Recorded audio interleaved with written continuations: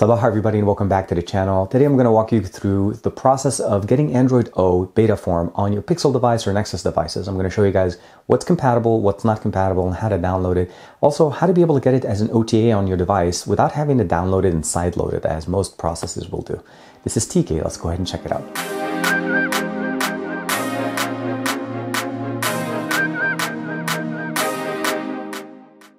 Downloading and installing on your device, there's really two different ways. You can download the direct image here, which we have them listed. You just need to go to developer.android.com/preview/download.html. There's two different ways. Like I said, download the OTA image itself and sideload it to your device. And keep in mind that by doing so, you don't necessarily have to have an unlocked bootloader, but you will not receive OTA updates to the beta preview program, which means that when they release beta 2, you're not going to receive an update automatically. You have to manually download it again and reinstall it. Or the other option would be is to go directly into the Android beta programs. That's right there. If you log into the site with the account that's logged into your Pixel device or the compatible devices, which we can see here. So Nexus 5, Nexus 6P, Player, C, Pixel, and Pixel XL. So those are the devices that are currently provided an actual image, an OTA image that you can download and install. You'll be able to receive it as an OTA update. So I did download that late last night and it did show up on my device. It's actually not bad. It's version 0pp2.170420.017 for our Pixel XL. The size is about 919 megabyte, and then this is a beta version of Android O. Of course, they do warn you that this is a beta version. There's some things that are not working. Some things are hopefully working a little bit. So it's definitely to be able to check it out, but nothing to basically say, look, this is going to be definitely 100%. Now, it is daily driver ready, so meaning you can use it because that's what now we're in beta, so we can definitely check this out. I went ahead and downloaded and installed it, and of course, in Pixel fashion, it downloads and installs in the background, and as soon as you restart your device, it's actually available for you. So first thing we're going to mention here is now we have the double tap to wake, which gets you the notification. You can see I have a little icon right there telling me that I have a notification directly from YouTube. Unlocking the device is pretty much the same. You can unlock it, takes you directly. The fingerprint sensor is still working. We still have access to gestures, which means I can scroll down. Some of the main updates that we have now in Android O is the ability to do picture-in-picture. There's also notification on the actual note icons. So you'll notice right there, Google has a little bit of a bubble next to it, or a little dot. So if I press and hold on this, it gives me the option here to see, it looks giving me the weather information, which if I bring down from the notification shade, I can see. Of course, I can go to widget, app information.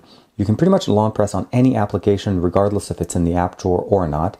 Google now is still sitting here on the left. Installing it the method I used, which is downloading it as an OTA directly on my device, did not wipe my device, so I didn't lose any of my information. That's one of the main benefits. We're going to see here, system update, Android O. It downloaded its security patch as of May 5th, which is, of course, the latest I'm ever going to actually see it on any device. Of course, we have system tuner turned on by default. I have it. We have picture-in-picture, do not disturb, navigation bar, lock screen. Those are some of the things you can customize in there. You'll notice directly that the organization of the settings tab is a little different. So now they're grouped. And then you also have the ability of going into advanced. So if you go into display, by default, it'll give you the brightness level, nighttime, maybe a little light turning on, obviously, and then adaptive display and wallpaper. But if you hit expand, you'll get the additional options. By default, they're collapsed. So if I go out, go back into display, it shrinks it down, try to make it simple. Now, this is where we see the new option where it's basically said right there, double tap to check phone, and of course, lift to check phone. So we still have then the ability to have the ambient display on, which is also right there. Device theme, by default, it's given us two different themes. So it has the android.auto-generate.rro, or we can switch it over to Pixel theme. And again, I think it just keeps it the same way. I don't think it really changes anything. So we'll go back into display, and then we'll go down here. And it didn't seem, actually it takes it back. Let me go back. So now I have it on Pixel. Go back in here, and it changes it back. So I guess this is one of those little bugs you got to keep in mind. There is the option, of course, it's changing different things. We do have now the suggestions here to do not disturb rules. You can set those up. Support system. Let's go back here. Let's go language backup system option. Developer options are still there. Let's see what we have here. So picture color is sRGB. I have that turned on just to keep in mind. That was part of what I had it before. As far as system tuner, we have the ability of customizing the status bar, the do not disturb option. Picture-in-picture, I did have that turned on, and I'll show you guys. It's working kind of. Go back into layout. This is for the navigation bar, so you can go normal, compact, left center, so you can see it changes it right away. Of course, I can go right, which makes it closer to my right side. I can keep it normal. Extra button if you want to add the clipboard, you can add that, it's right there. You don't have to, and of course, okay, none, or I can add it to the right side. So you'll see it there. Definitely a nice little option just to keep it there. Let's go back, we'll go normal, and extra, we'll say none. Our notification shade is pretty much similar. We're still able to edit that. Go into it, you can edit, add different things. We have options. One thing you may have noticed that the About phone is no longer at the bottom here. When you go under System, you go under there and it says About Pixel XL. So Android version is Android O. Just double click in it or click in it, it'll bring up our new O. But there is no Easter egg. If you press and hold it for a long amount of time, you just get the kitty cat. That's pretty much it. The same thing we've had before. Again, Android patch level is May 5th. Let's go see some of those new functionalities. As I said, we can actually press and hold on every single icon on our home screen. Now, the good thing is you can get the app information, be able to uninstall it directly from there. If you go to Google, let's say Maps. Maps gives you the ability of setting, if you have preset locations, you can jump into home or work, or of course, go into the widgets, which is definitely appreciated there. Google Snapchat, you can get that here. And I think if we go into Allo, let's see here, start a new conversation, and let's go back home. And here, Keep. I think Keep also gets some new functionalities, which is nice. New audio notes, photo note, list, and options. So very, very nice. I do have Daydream installed on this, so I'll be able to check that out as well.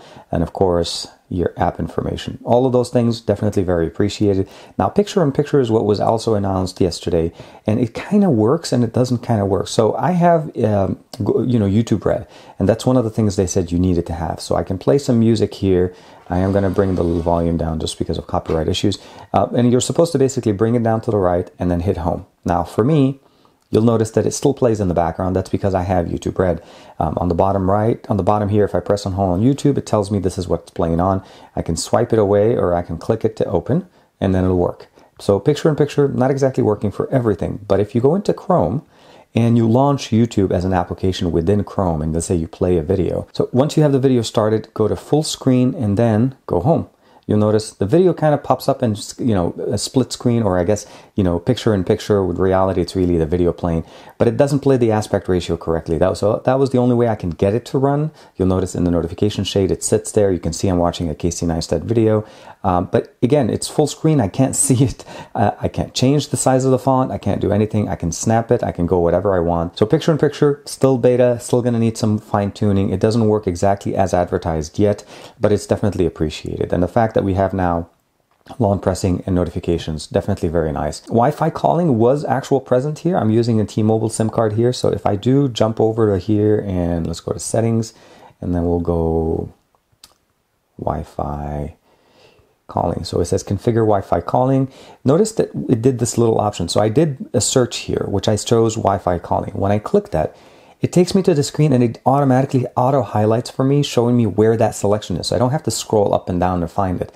So here's Wi-Fi calling, calling preference, Wi-Fi is preferred. So I should be able to make phone calls using Wi-Fi calling on here. So you notice right there, it says Wi-Fi call. I just dialed in the 611 to T-Mobile, and we'll be able to basically just get the information. Overall, very exciting the options that we see here. Definitely the ability to have the latest and greatest from Google on our Pixel devices is going to be exciting. Wi-Fi calling is working, the camera works, a lot of the things that you'd expect from it to work. So as far as a daily driver, it's going to be okay. It's not going to be 100%, and that's what they say to you. This is a beta, expect some issues, but again, definitely exciting to see some of the main benefits here. I'm looking forward to see, the Google Lens option being turned on. That wasn't turned on here. The Assistant did not have it yet.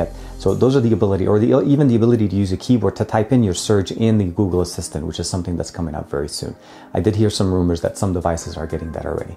Let me know what you guys think in the comments below. Like and subscribe as usual. Thank you very much for the support, and I'll see you guys in the next video.